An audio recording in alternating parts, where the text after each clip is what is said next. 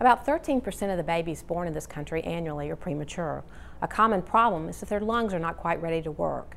They're missing a key ingredient called surfactant, a sort of viscous fluid that helps the little sacs inside their lungs inflate and deflate without sticking together.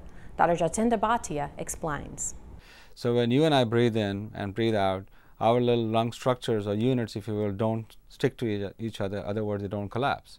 Premature babies who don't have enough of the soapy material called surfactant, then these balloons tend to stick together or collapse.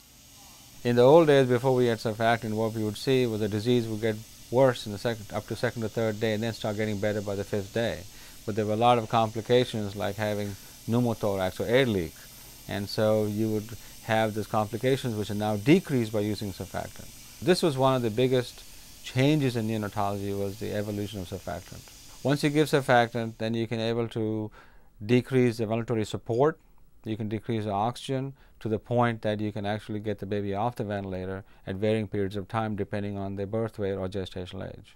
The surfactant is given one of two ways. One is called prophylactic surfactant, which is given in the delivery room where you're making an estimation of a baby's age, usually less than 29 weeks, and all babies get it.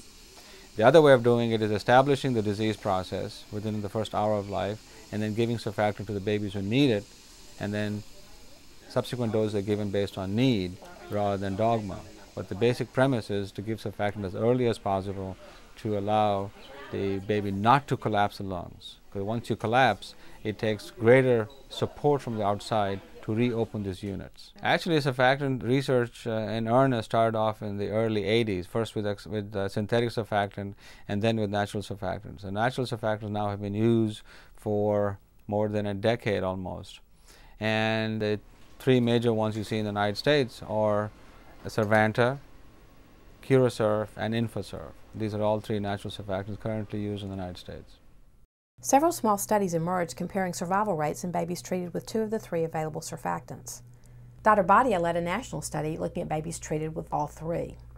The retrospective study looks at 24,883 premature babies with respiratory distress treated in 191 U.S. hospitals from January 2003 to June 2006. The findings, being presented during the Pediatric Academic Society's annual meeting in Toronto, were significant. Among the 24,000 babies that were in the total cohort, the mortality was lower in the Curasurf group compared to the Surfanta and the Infasurf groups. There's a 19% reduction in death if you use Curasurf compared to Surfanta and Infasurf. So if these numbers hold true, and we can show other data that supports its use, then a leader, if you will, among the surfactants will emerge, because mortality and morbidity are important things we're dealing with. Now, I believe these sort of analyses are important because we're looking at a large vulnerable population, and that if we were to make choices based on informed decision making, then these are the kind of data that we need to turn to decide which is the optimal drug. From the Medical College of Georgia, this is Tony Baker reporting.